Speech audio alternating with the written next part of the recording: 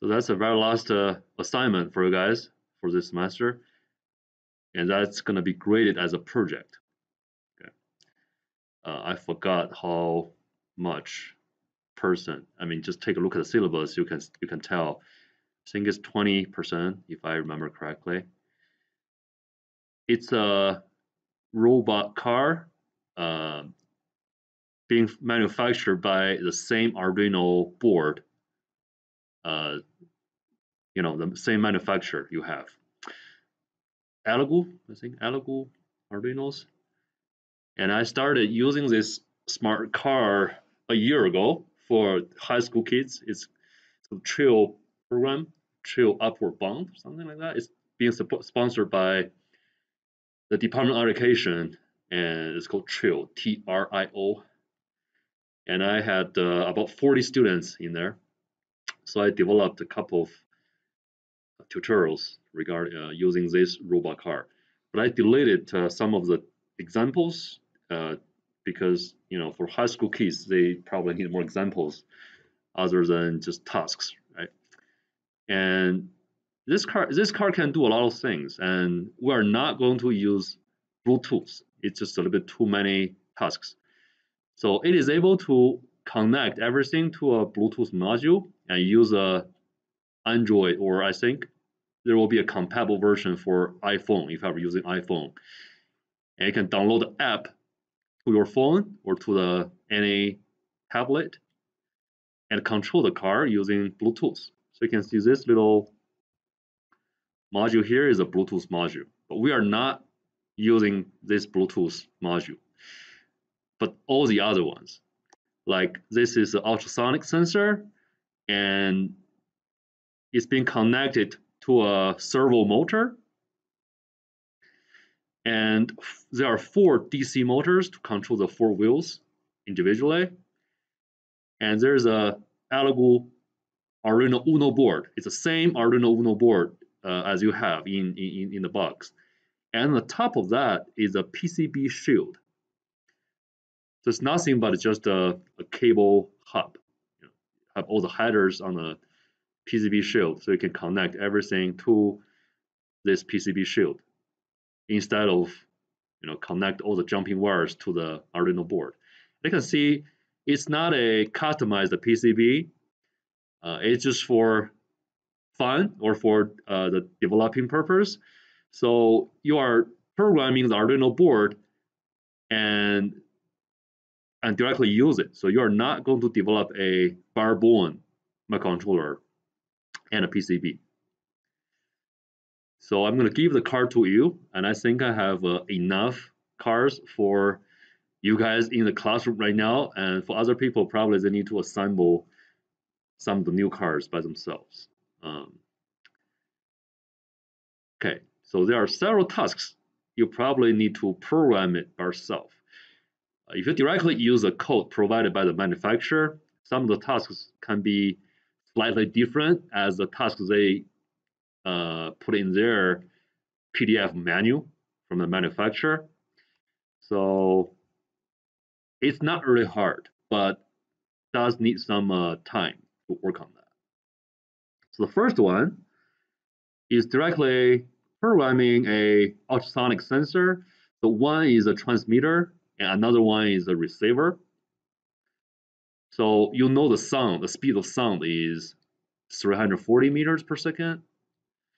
So if one here is, for example, this is an emitter, it's gonna send the sound signal to the front, and if there's an obstacle in the front, it's gonna be reflected, bounced back to this receiver. And it's because your digital system can have timers, can calculate this quickly. So start timing that from sending the signal, and then after it receives the signal at the first time, it's going to stop the timer. So there will be a time for the transmission and the reflection. And the speed of sound, so you can calculate the distance between the sensor and the obstacle. Right, so you can tell if there's anything in the front of the robot or it's clear. Right. So look at this diagram. Yeah, let's look at the sensor first. Look at the module. How many pins? So the module is a highly integrated module. You don't need to manufacture or fabricate anything by yourself. It is directly converting the signal being received into a digital signal. Okay, so if you look at the pins, the input and output, there are only 4 pins from the module. Definitely VCC, just connect to the 5 volts of your Arduino board and ground. And after that, only 2 pins left, trigger and echo. So trigger, of course, both of the 2 pins will be connected to some of the pins on the Arduino board, right? So trigger is a signal being sent by the Arduino microcontroller. So which means whenever the microcontroller sends a triggering signal, it's going to send a series of bursts like this, sonic signal pulses will be triggered from the transmitter. So a sonic signal will be sent out from this module. What's next? Wait, right? Just wait for the signal being bounced back so you can calculate the distance. So after this receiver receives that reflected signal, the signal will be converted because there's a digital chip on the back of the PCB board of this module. It's going to convert that received signal into a digital signal and send it to this pin. And this pin is also shorted to a certain pin on the microcontroller. So it's going to be received by the microcontroller. Okay? So in terms of the microcontroller, the trigger pin is the output. The echo pin is the input for the microcontroller. Is that making sense? Because the microcontroller needs to send a signal to trigger that, and then receive a signal from the echo pin. That's how that works. So let's look at the timing diagram. That's a trigger input to the module, which is also the trigger output from the MCU. The MCU is going to send a pulse, boom, to that trigger pin. So the ultrasonic module is going to sense it and then send this outside to the air. So this is the electrical signal. This is the sound signal. Right? Sonic first. Okay?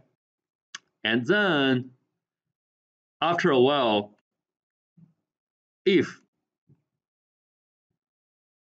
input TDL lever signal with a range. So if the echo pin receives something, it's gonna lift it to a voltage high. So that pin on your microcontroller can sense it. If your microcontroller can read this high, which means signal is being received, and just calculate the time between here and here. So that's the time. And time multiplied by what? And you can get a distance.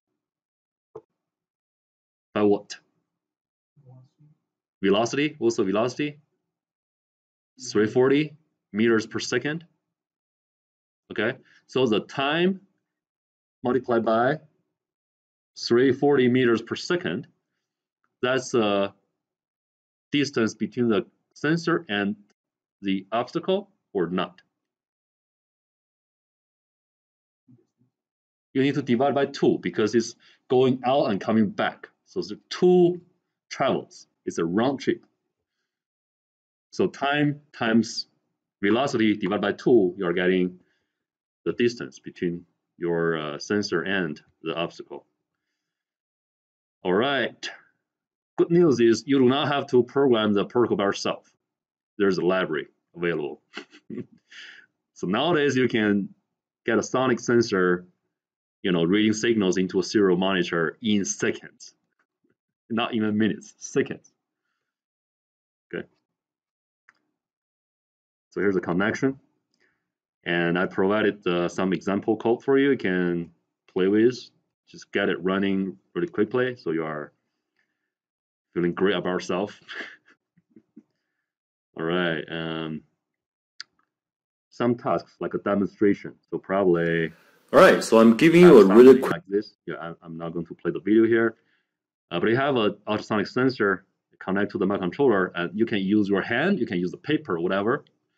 Move the object closer and closer to the sensor, and you can read all this data in the serial monitor in real time. So you can tell it's pretty accurate. It's not down to like a millimeter level, but if it's 1 centimeter, it's not going to give you 2 centimeter. Okay, it's good enough. It's just not super accurate instrumentation, but it's pretty good. And next, the servo motor. The servo motor like this. It's already being mounted to the car. So after I think you don't need to assemble it because everything is pretty much done by the high school kids, and you can just download the code, the microcontroller, and see if you can control the servo motor to rotate to 90 degree and minus 90 degree like this. It's like a scanning, right? So whenever the car is getting to the corner and want to get away out from the corner, so probably it's gonna look left, look right, and see which direction has less obstacles or wider space, bigger distance, longer distance from the sensor to the obstacle, then turn to that direction, and then make a judgment again, right? Something like that. So the algorithm here is pretty simple. It's like, so the car is moving forward originally. If you have a little maze in the front, you should guide it into the maze, right? If it's not going into the maze, then it's not going to complete the task. So get into the maze first, and it's making so the loop is trying to make a judgment regarding the obstacle directly in the front. So whenever there is something in the front which is less than, let's say, 5 centimeters, then stop. If there's nothing less than 5 centimeters, just keep going forward. Okay, but which makes sense because it's opening, it's open, total open in the front. So whenever there's something within the 5 centimeter range, stop and look left, look right, and find a way out from there because you don't want to keep moving forward. It's going to hit that obstacle, right? So stop and then look left, look right, see which direction has a less or has a longer distance between the sensor and the obstacle, and then turn to that direction, and then keep moving forward again. Right? Just keep doing this. Won't guarantee for the car to get out of the maze. Because you can imagine, sometimes if it's getting to the corner, there might be some miscalculation or misjudgment because even though, because it's just not directly into that position in the corner. So for example, the right direction can be more open, but it's not the correct direction to get out of the maze. It's not a complicated maze, but still, I would say you have a chance of 70% to have the car get out of the maze. But you just try a few times and just try to record the videos and just submit the one which is successful to the website, which is fine. You don't have to try 100 times. Probably after 3 or 4 times, it's good. So let's take a look at the video here. I've uploaded to the website here.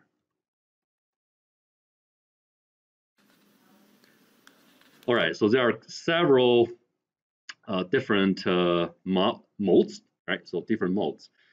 So the remote controller you can select the mode you want the car to operate. So, for example, what I did is number 1. If I press number 1, the mode is called Go Places. Right? So I can use all the 4 buttons, forward, backward, left, or right to control the car, move forward, backward, left, or right. So it's called Go Places. That's mode 1.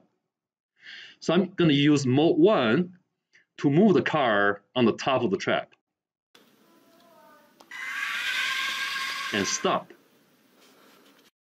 Right? So OK, I assigned the stop command to OK, so the middle key, the middle push button. I push it, I'm going to stop it. So now it's directly on the top of the track, and I'm going to trigger mode 2. So mode 2, I have to press number 2 on the remote to trigger it. So mode 2 will be a line tracker.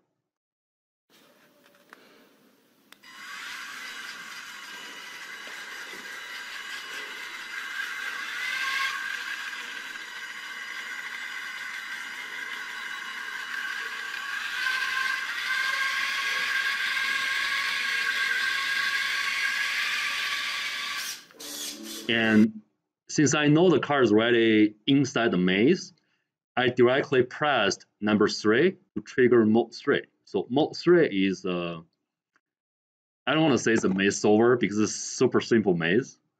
It's just let's say it's an optical avoider. And now you can see that the car, whenever it's getting closer to this cupboard, it stops and start looking left and right to find a better way out from here, the corner.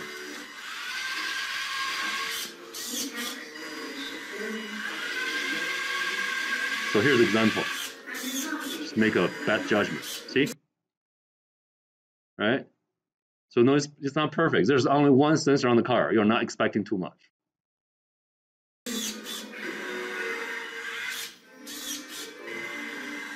That's totally lucky, right? It doesn't mean the car is smart.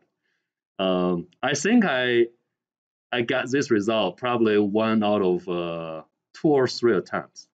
Not really hard. I mean, because the maze is super simple. So just try like 3 or 4 times. You will find one time it's going to work perfectly. And that's it. So if you can get a video similar to this, you are done for this project and also for this course. Right. There are some tricks. So overall, the code, you can see it can be a little bit complicated since there are different modes involving remote control and servo motor and the ultrasonic sensor. But these are actually not really difficult. So there is a trick for the remote sensing. There's a single line. You need to move it out of the loop to make it work. So whenever you are getting there, I can help you. If yours is not working, then I can probably help you to just move that single move. This will start working. But you don't know, what is that right now. So it's not making sense to get into that. So start working with the example code one by one, so you can understand what's going on. If you find it's not working, feel free to ask me. Let me see. Yeah, so I prefer using this one. So the other one has a different layout on the remote controller. It's not working really well. I think it's a defective product from the company, but they are still keep putting that remote into the box. I just don't know why. So I think I have enough of this type of remote controller for everyone here in the classroom. So it's pretty good to be here today. Let me see anything else.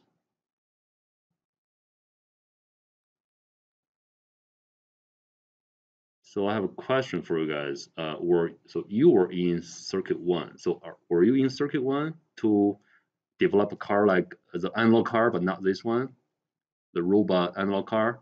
Have you done that? No, you didn't. All right.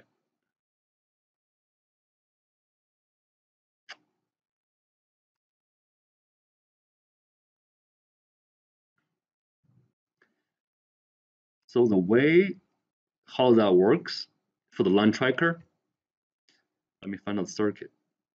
Let me see if I need to do that. There are 2 things you need to know. Okay. Let's do it one by one. So this is a different project, but using similar principles.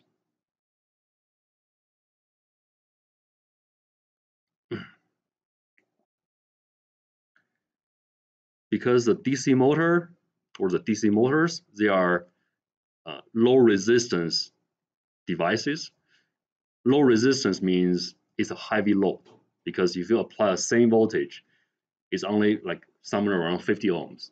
So 5 volts divided by 50 ohms, it's like 100 milliamps. So it's a lot of current. That's why you need a driver in between the power source and the DC motor. So you don't want to directly drive it, use a DC voltage. So you need something like this, but the robot car has a different driver. And the way to use the driver is pretty easy. Actually, you just power it up here and you connect. So DC motors have 2 terminals for each motor. So for example, this is one motor on one side of the car, and it's being shorted to one pin, another pin. So these 2 pins are being driven by the motor driver indirectly, because these 2 pins are being shorted to the driver from the motor. And when you are trying to turn on, turn off the motor, you are controlling this pin. Actually, for example, this motor, you are turning on this pin or turning off this pin to turn it on or off. Okay, so it just uses a driver to control the motor indirectly. So that's one thing. Another thing you need to know is PWM.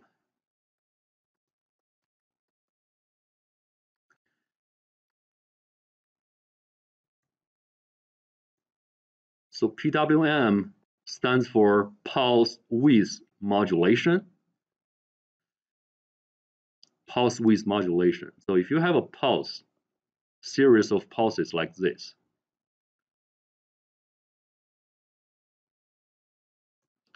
okay, and this is one period, right? This is one period, and I can tell the time being spent during the voltage high is about 30% of the entire period. So we call the duty cycle is 30%.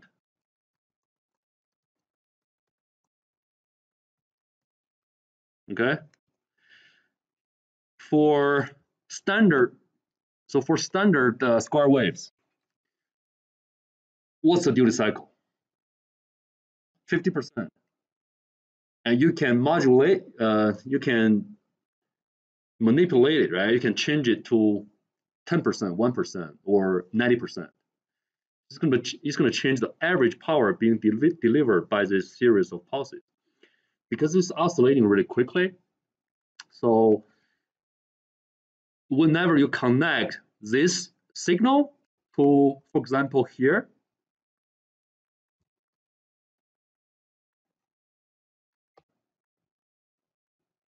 if you connect that signal, this signal to here, right? So it looks like it's turning on and off the motor really quickly. But however, the motor is not going to respond that effectively. So because it's so fast and the motor cannot just like on off, right? So what's going to happen is it's going to deliver a equivalent power from the series of waves to that pin. If you have a different duty cycle, it's gonna turn on and turn off the motor, with a different velocity. So overall, it turns out is the rotation, the velocity of the motor will be different. So we prefer to use PWM instead of analog voltages, because your microcontroller is digital. You do not have this kind of analog output all the time. So let's just use different percentages of different duty cycles of square waves to control the speed of the motor.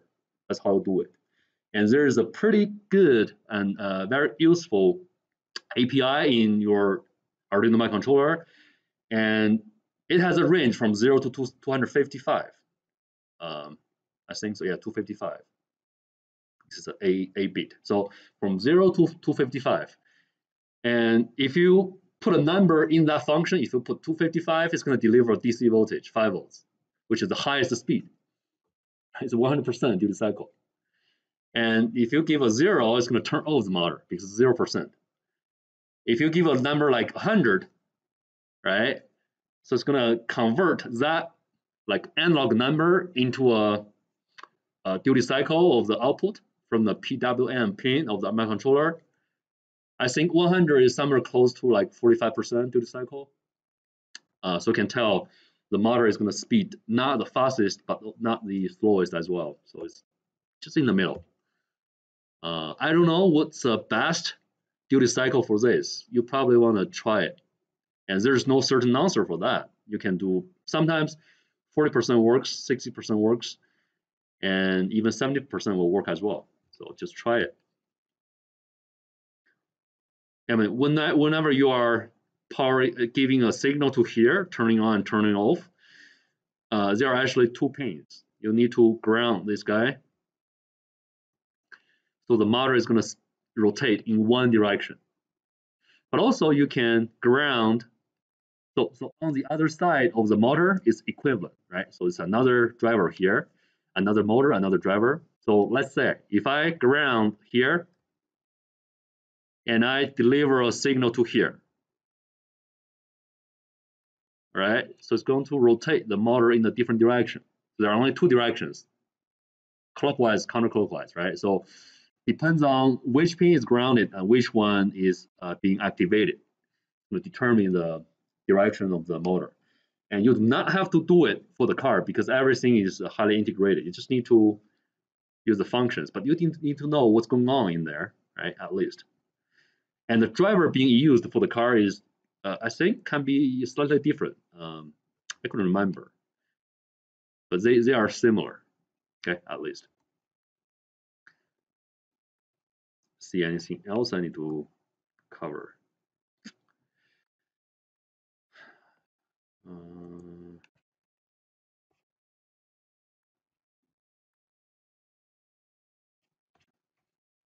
Any questions? No? Okay, so there are the data sheet of the motor driver. Okay. Some of the example code.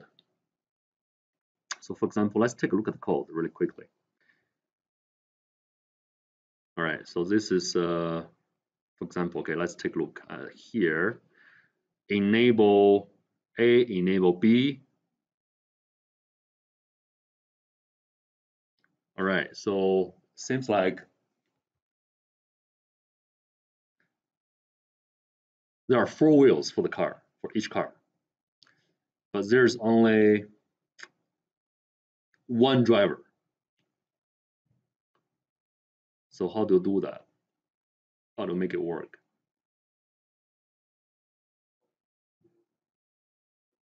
Yeah, so the driver, right? Remember the IC driver I just showed you? So the driver is the IC chip has actually 2 drivers inside the chip to drive 2 different motors. And you just use the left side to control the left 2 wheels of the car. So the left 2 wheels of the car is going to do the same job all the time because they are controlled by the same driver, which is fun because you can imagine whenever it's going to left, trying to turn left, then you just stop the left 2 wheels and just keep spinning the right 2 wheels. It's going to do this, right? Same concept when you are turning the car to the right. And if you want to turn the car faster than normal, whenever the 2 wheels on the right keep spinning like this, you probably want to reverse the 2 wheels on the other side, so it's turning more effectively, I guess, like this. And yeah, you don't need to let the 2 wheels on one side spin in different ways, do you? You don't need that.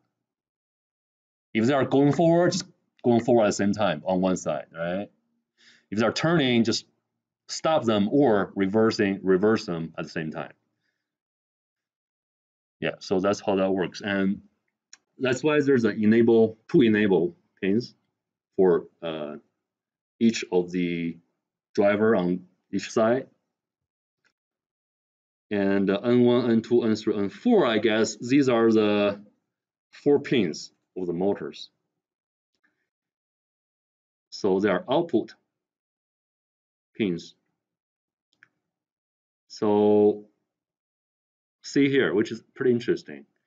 So this is a different driver, right? So it has an enable pin to enable that driver on one side of the driver.